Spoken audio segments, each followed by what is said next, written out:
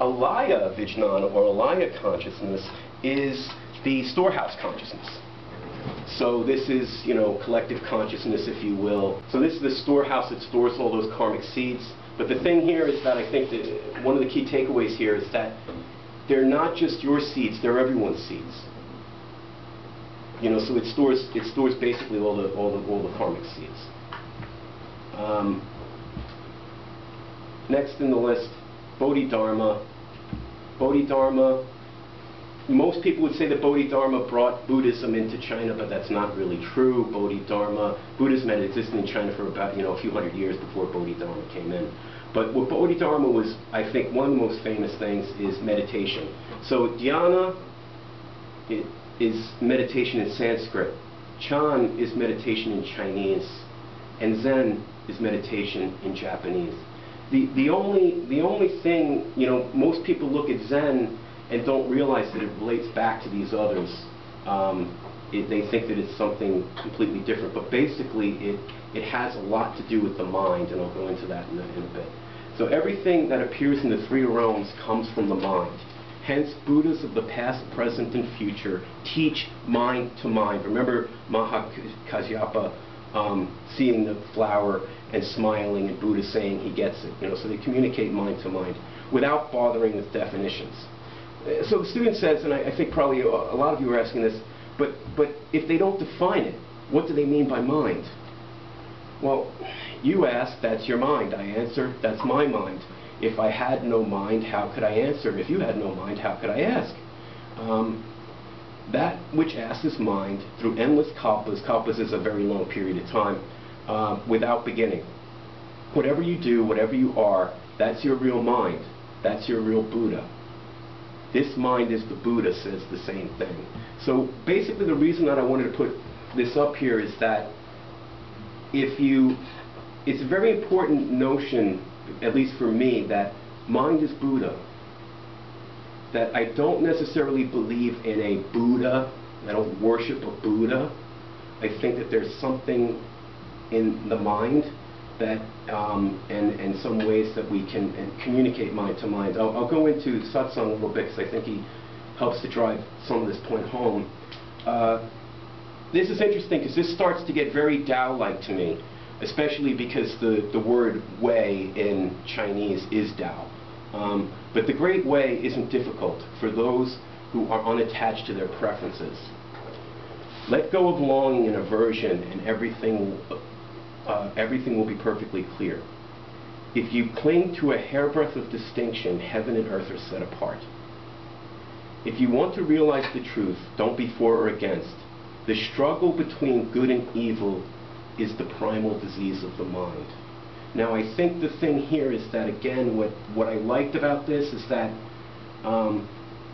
the takeaway for me is have faith in your mind. Actually, Shin Shin Ming is trust in mind or trust in heart.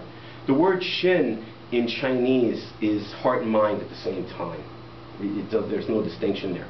But so having faith in mind as opposed to having faith in some external version of good. Looking at some book somewhere to tell you whether or not what you're doing is the right thing to do. I think there's a sense that we have of what the better thing to do is, and Satsang's belief was that we should follow that. Huineng, now this is interesting. One thing here is that picture, that's actually him. Huineng is actually preserved. I don't know how it happened. Nobody tried to do it. They think somehow it has to have the salt. Sometimes I make somewhat of an off-color joke, is that I don't know, maybe he just learned to sit real still, and that's just him, and he's in deep meditation. But one of the things here is that I think, again, some of these guys that came later, I think, try to correct where people went off course from some of the teachers that came before. I think some of the people that listened to Bodhidharma about meditation kind of got some of the wrong ideas. So what Huineng's saying is that if when you're alive you keep sitting without lying down, and when you're dead one lies without sitting up. In both cases it's stinking bones. So just sitting around doing nothing is not really the way to accomplish anything.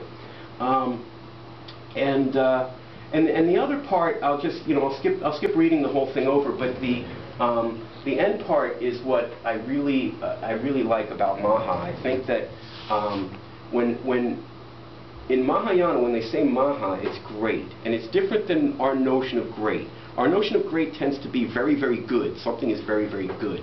I don't think that's what they're referring to here. I think what they're referring to by great here is that it includes everything. There's nothing excluded. So it's great, like space is great. Space accepts everything. Everything exists inside space.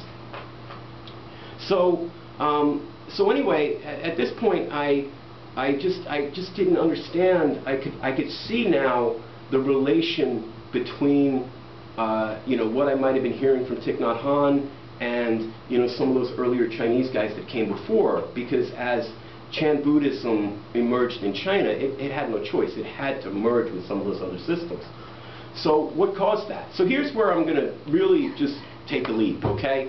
Enter Richard Dawkins, okay? We're at a talk tonight that's basically spiritual in nature, because I do consider myself somewhat of a spiritual person, and I'm bringing up Richard Dawkins, okay? One of the most hardcore atheists around.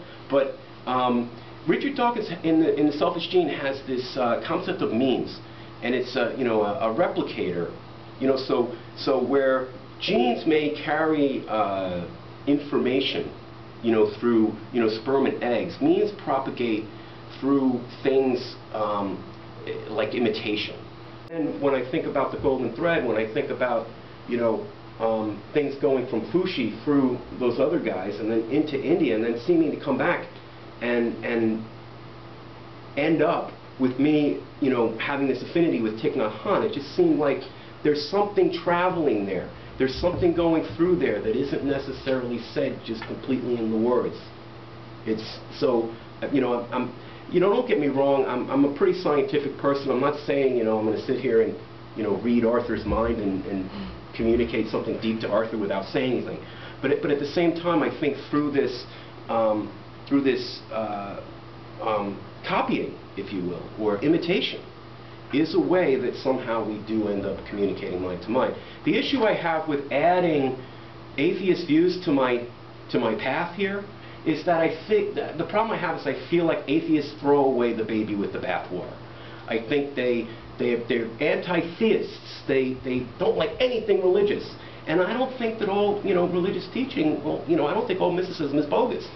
I think some of it, yeah, some of it's not very useful, but not all religious teachings are bad.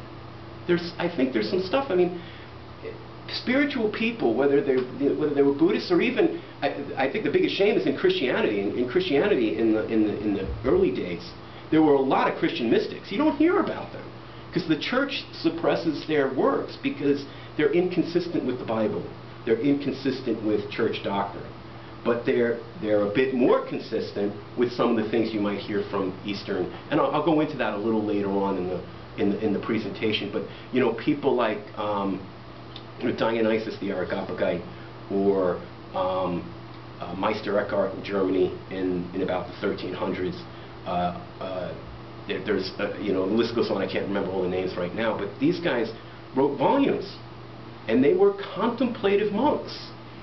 Almost like Buddhist monks. And basically they were coming up with notions and ideas, but they weren't necessarily consistent with church doctrine. So they didn't help put money in the offering basket, I think is the best way to look at that. They didn't help to pay the mortgage on the church. Because if everybody believes in equal divinity, if you will, well, why do I have to go to the building? If I can just sit here with my friends and have a nice conversation and feel good and go home, just like some people go home when they're driving home from church, then I don't need that. It's kind of tough to pay the mortgage on the building.